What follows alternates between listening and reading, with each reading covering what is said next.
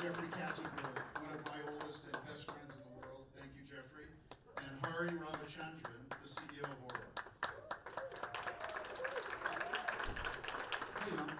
Aura. Well, first up, what's up, Sin City? Let's do this.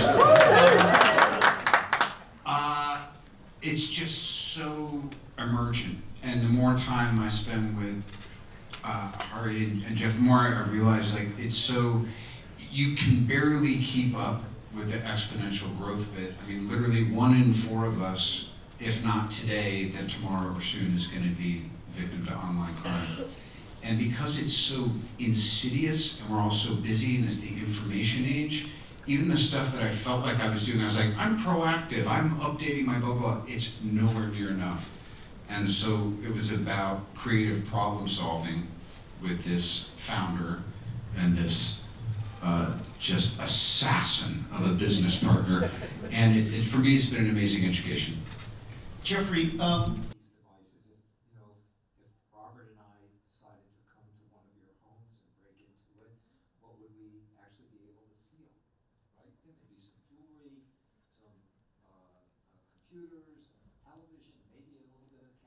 Yeah, my Instagram got hacked, and shortly after, it was just kind of synchronistic. Jeff reached out and said, hey, we've always been looking for something that we could really do a deep dive on together. And literally just since then, I'm going to tell you guys, I have a close family member who had a stroke and has been confined to a wheelchair for some time. And they were scammed and defrauded by a third party claiming to be someone that we both knew, and was even using things between the text and the volume, knew about her health history, knew about our history, and when I looked at it, really approximated this other person, even to the point where short voice messages that were left were indicating that it was the same voice as this person. So we all know that this stuff is up and running, but there are an army of bad actors out there, not myself included, I just want to go along, who are, this is their daily mission, and it's nothing personal, it's just business. And yet, it really, really freaked her out and affected her health, her mental health. It was awful. This was 2 weeks ago. A lot, obviously, and I think everybody would agree with that. And you've used your brand to help tell this story, and to me, that's a story in and of itself. Thanks, Mike. Well, it used to be this, you know, folks like me did movies, we did TV, and then we would do public service announcements. And so that was maybe how we made up for our bad karma of making bad movies sometimes.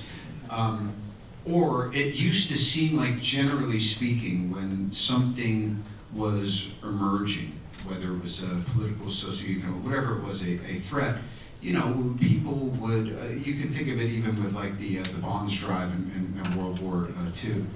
But this was a way, honestly, because the conversations we're having, and this is a huge venture, but the conversations we're having are so personal and passionate about all of the ways that we can use this AI revolution for good.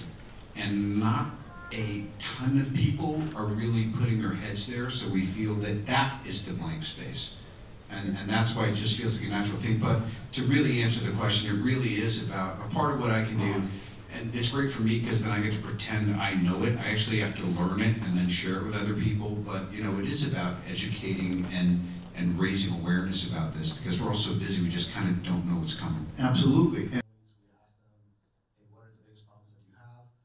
And over the last year, it's been the two sort of constituents that we know are very vulnerable are kids and seniors. We've known this for a few years. Over the last year, we've seen more and more data. So critical too, because just think about it. You have a kid, they're on they didn't get on the team, or they got on the team and maybe they're the ones who struck out and they lost the pennant, but then they meet a new friend, or that friend moves away. All these sorts of things that we used to just call as latchkey kids.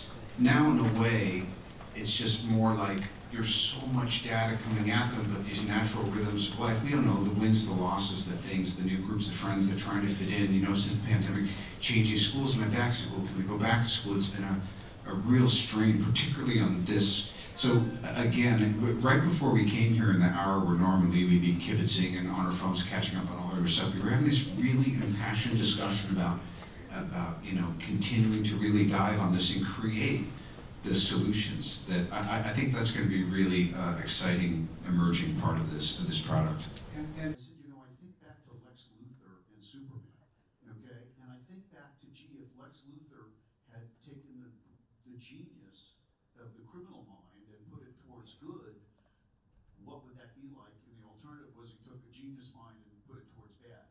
I look at AI in a similar way and say, is this the Lex Luthor of, or pick up to Robert for. Thanks for